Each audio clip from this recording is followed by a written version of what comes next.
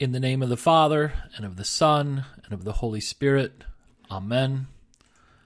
In the morning, O Lord, you hear my voice. In the morning I prepare a sacrifice for you and watch. My mouth is filled with your praise and with your glory all the day. O Lord, open my lips, and my mouth will declare your praise. Glory be to the Father, and to the Son, and to the Holy Spirit, as it was in the beginning, is now, and will be forever. Amen. A reading from 2 Corinthians, the 3rd chapter. And Paul writes, Are we beginning to commend ourselves again? Or do we need, as some do, letters of recommendation to you or from you? You yourselves are our letter of recommendation, written on our hearts, to be known and read by all. And you show that you are a letter from Christ delivered by us, written not with ink, but with the Spirit of the living God, not on tablets of stone, but on tablets of human hearts. Such is the confidence that we have through Christ towards God.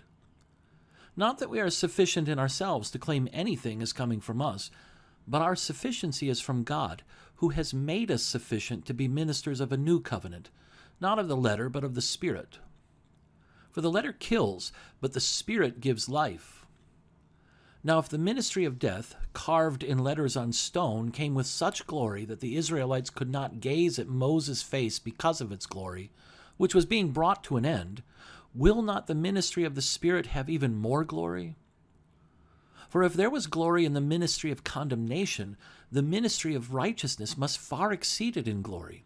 Indeed, in this case, what once had glory has come to have no glory at all because of the glory that surpasses it.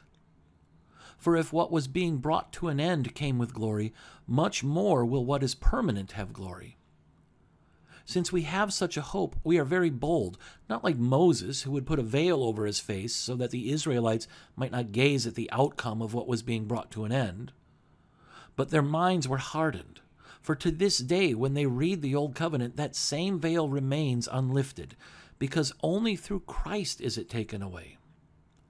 Yes, to this day, whenever Moses is read, a veil lies over their hearts. But when one turns to the Lord, the veil is removed. Now the Lord is the Spirit, and where the Spirit of the Lord is, there is freedom.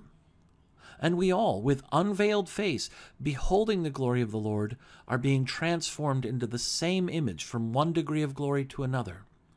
For this comes from the Lord who is the Spirit. And this is the word of our Lord. Thanks be to God. I believe in God the Father Almighty, maker of heaven and earth, and in Jesus Christ, his only Son, our Lord, who was conceived by the Holy Spirit, born of the Virgin Mary, suffered under Pontius Pilate, was crucified, died, and was buried. He descended into hell. The third day he rose again from the dead. He ascended into heaven and sits at the right hand of God the Father Almighty. From thence he will come to judge the living and the dead. I believe in the Holy Spirit, the holy Christian Church, the communion of saints, the forgiveness of sins, the resurrection of the body, and the life everlasting. Amen. Our Father, who art in heaven, hallowed be thy name. Thy kingdom come, thy will be done on earth as it is in heaven.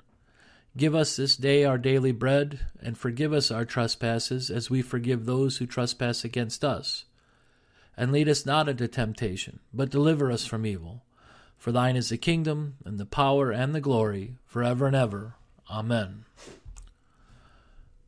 Almighty God, merciful Father, who created and completed all things, on this day when the work of our calling begins anew, we implore you to create its beginning, direct its continuance, and bless its end, that our doings may be preserved from sin, our life sanctified, and our work this day be well-pleasing to you. Through Jesus Christ our Lord. Amen.